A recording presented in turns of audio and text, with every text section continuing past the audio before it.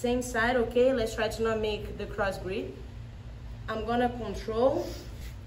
Do one step for the side, just like the Tori on the pass. And the person will bring the leg. I'm gonna stop, and now I'm gonna do the speed. Okay, so both needs to work. I know it's terrible, but it's a really good drill. So the speed where we start as soon as she passes the leg over, and you block the move. Let's see if I'm in shape. Now I need to work good. So look. Boom.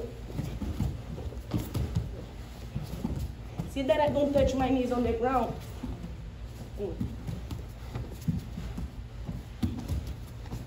And all the time I pull the leg. Look, I'm here, I pull, and I bring down. Then I control the other one, I pull, and bring down.